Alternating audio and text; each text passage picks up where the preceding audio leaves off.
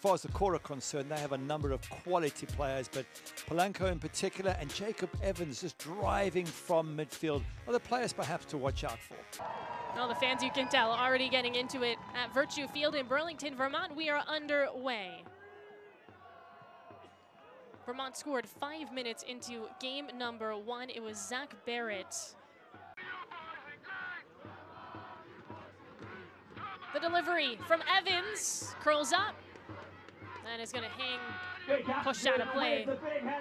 Sure, just for insurance with the touch. We'll do it again. It's interesting, Jacob Labovitz, the striker, is the man who's actually watching Ibrahim Covey, not one of the big central defenders. Evans again with some pace to that, and it's Covey who heads it high. Oh, that should have gone in the back of the net, and I'm just saying, it surprised me that a striker be marking the big defender, and he gets away from him, just stops running and comes back here, the big number 20. He has got to head that down. That's a gaping open goal for Covey, and he could have written his name in the history books there by just keeping that header down. Unlucky for him.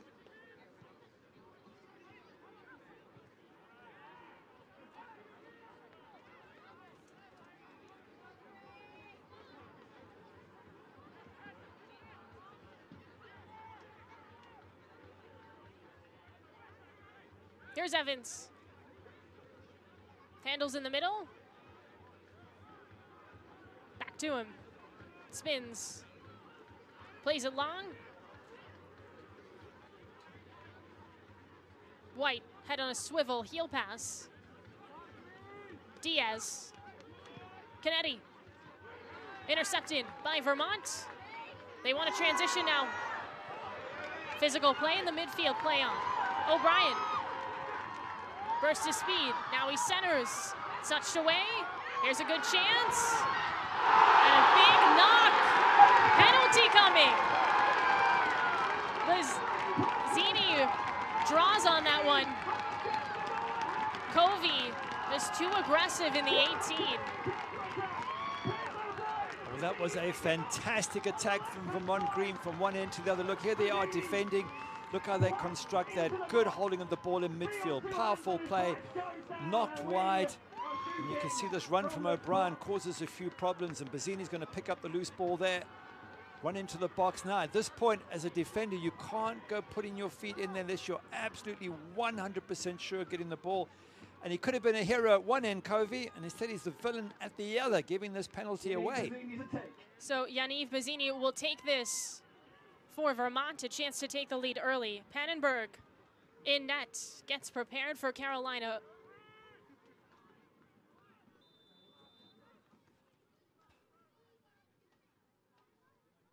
Bazzini hits! Vermont leads!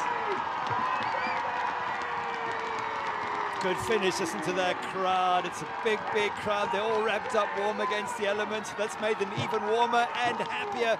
He really puts some power behind that. Bazzini sends the goalkeeper the wrong way. And he made the penalty. He won it with a bit of help from O'Brien there. Pierce O'Brien causing some problems in midfield, but he won the penalty. He took the penalty. It's a good test to see how those players have bonded and how calm they remain as they try and get back from this 1-0 deficit. And Doi picks up the pace, flings it wide. Here's an opportunity for Carolina. Looking for a cross, and not on the same page. And Doi picks up the mess. There's a shot. It's deflected. Another chance, and it's saved. What a stop by Schnurr.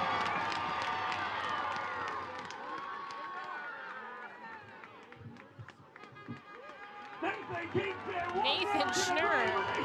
That was a good save, wasn't it, from the goalkeeper, pushing it away to his left-hand side, away from trouble.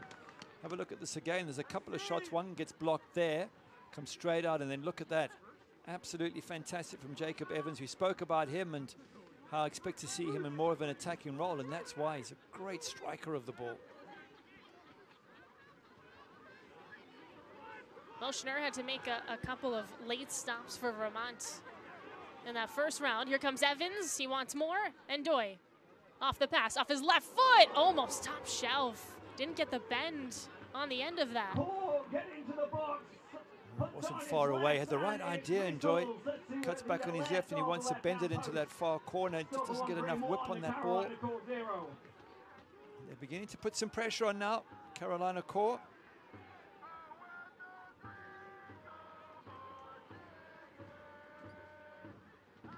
Well, it's been intense for both sides, I think. And you see the weather, it's not the best. It's raining in Vermont. Back to him. Evans, Canetti being peppered by the defense. Chips it, and Schnurr with the pickup. I've tried these long balls over the top a few times. Once or twice it's come off, but a lot of times it hasn't. I just wonder if they think maybe the center backs of Vermont Green are pushing a little bit too high up and they can take advantage of the space behind them. Bazzini, physical play. Lavovitz tracks it down for Vermont. Here's a shot, O'Brien just off the mark. What a chance for O'Brien, beautifully set up by Lamar. Lamar using his upper body strength here, shoulder to shoulder, maybe a little bit more than that, but sets it up. O'Brien's got to hit target. He's got to put that away. I just hope for his sake that that's not going to be something that loses in the cup match at the end. Imagine if you lose by a single goal, and that one should have hit the back of the net. But we've had chances both sides that have been missed that maybe should have been scored. And Doy into the 18, stopped, rebound cleared. Sure got a piece of that one, redirected it. O'Brien up the left flank, surges forward, loses the defender, cuts it back to the middle. Everyone on skates for Carolina after that. People slipping on the pitch too. Bazzini takes a shot off the back of Covey, the defender.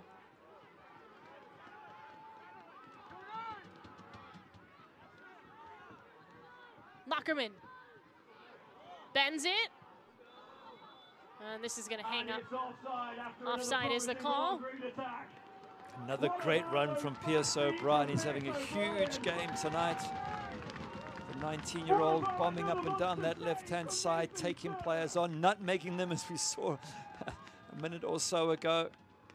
They really are playing with a wonderful energy, Vermont Green. They're not scared of Carolina Core and the big names and the coaching staff and the quality of the players. They're just going at them.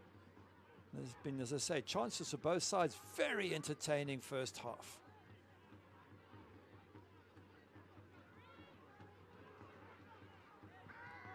Evans, again trying to go over the top. White reaches for it. There's a shot, and it's punched away.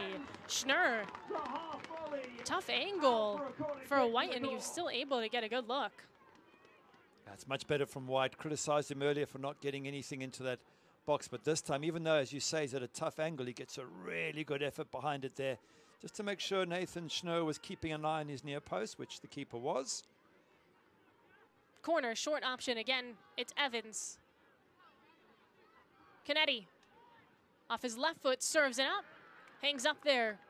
Not totally out of the woods here for Vermont. Lavovitz whiffs on that.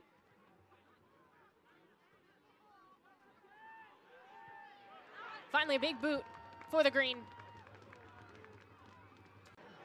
Physical there with Barrett. Well battled there by the Green. And the referee blows up for half-time. Well, that's the end of the first half between Vermont and Carolina. Well, that's a lone change from Lassiter. No changes for Vermont quite yet.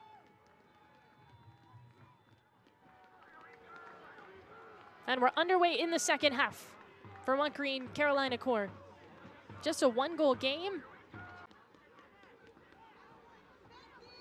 Corner for Carolina towards the near post. Diving header opportunity and nothing on target. Just the one shot on target for Carolina in this match. Mathuta looks up. Lavovitz is open. Takes a shot and it's off the post. The rebound is cleared by Carolina. Look at that, three versus three on transition. And he's through and away, Lamar, and he just slows down there and picks his spot so close. I bet they're delighted to have a player of Jacob Labovitz's ability. Oh, that was risky. Evans, physical play, and he's going to draw the foul. 2 players there for Vermont, and Prego Vaza. And now it's a good spot for a free kick. It looks like Prego's going to get a yellow card on this. So it is snowing, and you can see the way it's covering the pitch already. It's going to make things interesting. It is. There's going to be more tackles like this and players slipping and sliding. But again, you would think the Vermont Green players would be slightly more used to it than the Carolina Core players will. Canetti and Evans both up for this. Schnurr gets set in net for Vermont. Canetti backs off. This one bent by Evans. Header stop. Schnurr gets in front of that. It's Covey with a perfect opportunity, and Carolina can't convert. Wow. Covey, it's another great opportunity for the big man. He gets it on target, but straight at Schnurr, who gets his knees in the way. Wow, what a chance there for Carolina Core. We've had chances at both ends in the space of the last couple of minutes. Well, Adam Pfeiffer did say, head coach for Vermont, that this is when things get interesting for the Green, because a lot of these players, 2 reasons, a lot of these players are in spring season because they're college players, so they're not really 90 minutes fit. The Carolina Core. Ooh, yes, it's a penalty. Wow, a penalty just on that end line.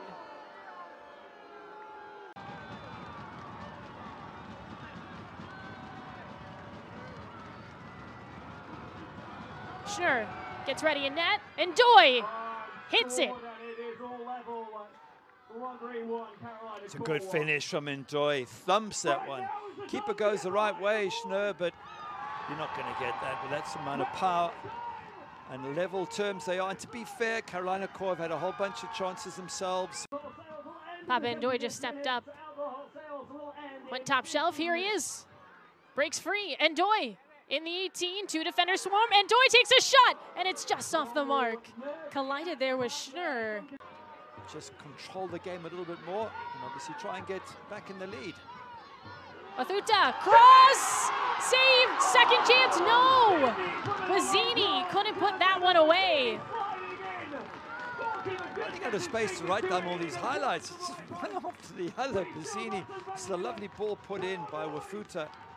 Mazzini gets on the end here, and the goalkeeper just makes a save there. Pannenberg just gets it around the post as Labovitz was waiting to pounce, and yet again another little half chance. Well, here's a corner for Vermont. So a change coming for the Green. It looks like Mark O'Neill will come in. Pierce O'Brien's going to come out. For his debut, number 7, Xavi O'Neill.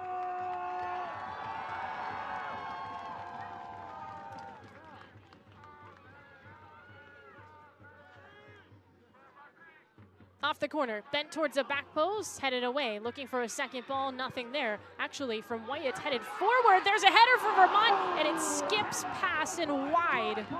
Fans dive deeper into the thrills and drama of the Lamar Hunt U.S. Open Cup. Join the conversation on Twitter and Instagram at Open Cup and Facebook at Official Open Cup. There's a save, and the second chance is in. Carolina converts. On the rebound, followed up Carolina Core. I think there was Jason Juarez with the shot from the edge of the box, and I think Joshua Rodriguez with the follow-up. Big celebrations going on in the corner. Let's have a look. From the corner, ball gets played to the edge of the box. It's a decent shot, and Nathan Schnurr, all he can do is just drop the ball into that danger area. Well, there's Ricella with some urgency. O'Neill loses it, and Ndoye wide. Makes a run in the box looking for a header. Belanco saved. Schnurr says no. Vermont has some other ideas. We're going to get this corner after a long wait. Covey, Labovitz getting into it underneath. Some pushing and shoving, extracurriculars, and a red card against Labovitz. That is heartbreaking for Vermont. Now watch number 20 there. Bang, with his right knee. That's a red card. You can't do that. And then a bit of a headbutt, small one, but that's the definite red card. And that's the one the referee saw. Corner that came in there wasn't good enough. And the referee calls it there's a final whistle. Carolina Core, with 2 second-half goals, are moving on to the 3rd round of the Lamar Hunt U.S. Open Cup.